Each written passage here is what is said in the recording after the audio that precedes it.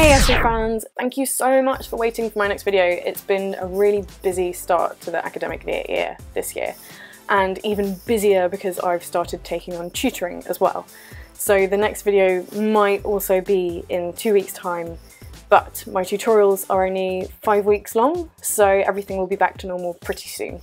If you want to get updates in between episodes and also get little bits of extra Astro news, definitely like my Facebook page, and if you want extra ramblings then you can follow me on Twitter as well. Right, back to astrophysics. This week I wanted to talk to you about quasars, because I feel that quasar is one of those words that people throw around when they want to sound astrophysicsy and kind of spacey.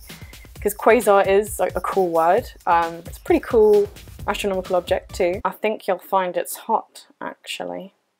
Quasar, in a few words, is a feeding black hole that is generally pointing in our direction. If it was sideways on, we'd call it a radio galaxy, and if it were pointing straight at us, we'd call it a blazar. Whoa, Josie, too many fancy sounding words. Let's talk about quasars in more detail. Black holes come in a few varieties.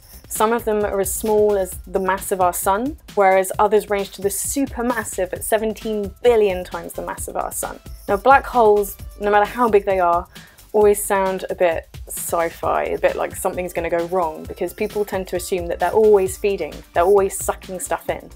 But the truth is, some black holes feed more than others. The black hole at the centre of our galaxy is not very active at all. You can see stars swishing around it in peculiar ways, and a few years ago astronomers were getting really excited because they thought that this cloud called G2 was going to be accreted by the black hole at the centre of our galaxy. Unfortunately this didn't happen, but it would have been really amazing to see some accretion happening up close. If we look into the distant universe and look in other places, then we actually find some very active black holes, otherwise known in astronomy as AGN, active galactic nuclei. An AGN is a feeding black hole. Lots of gas and dust accretes into a disk around the black hole, and the black hole gradually feeds on this gas and dust. This causes the AGN to glow a bit and heat up and produce some light. Sometimes the material in this disk rotates around fast enough that it causes jets to be formed on either side of the black hole. If these jets are pointing generally in our direction, then we can call this object a quasar. Quasars are so bright and point-like that when they were first discovered, astronomers thought they were a type of star, because the word quasar is actually short for quasi-stellar object. Quasi-stellar means kind of like a star. They outshine their entire host galaxy. Sometimes you might be able to see a few fuzzy bits of the galaxy around the outside, but quasars are some of the most luminous objects in the universe. Even brighter are blazars, which are quasars with their jets pointing straight at us. Astronomers saw that quasars were weird and probably not stars by looking at their spectra. What they saw was that hydrogen, which is usually in one certain place in the spectrum, was shifted far to the red, which means that the light had been stretched, so the quasar was moving away from us. And also it could tell us just how distant it was too.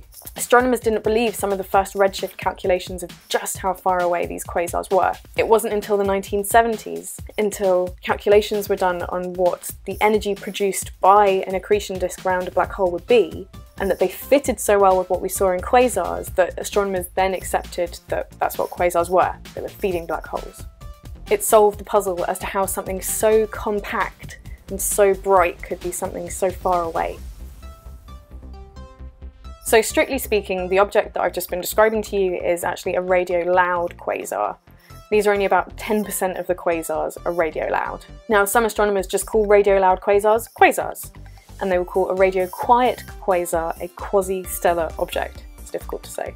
Otherwise, you can just name them by saying they're radio loud or radio quiet. Now, what the difference is that a radio quiet quasar doesn't have jets, and as you can guess, it doesn't really have much radio emission either. So we can't really see those radio quiet quasars in the radio very well. But both types of quasar have very bright emission in optical and X-ray parts of the spectrum. So now we know what a quasar is. Cool! Another reason that I wanted to talk about it was because I visited Jodrell Bank this weekend, which is a really beautiful radio telescope. It's the third largest steerable telescope in the world with a diameter of 76 meters.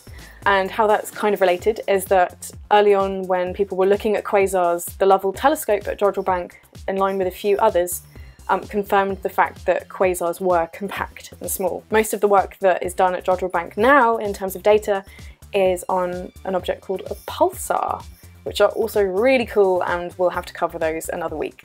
Until next time, keep being curious.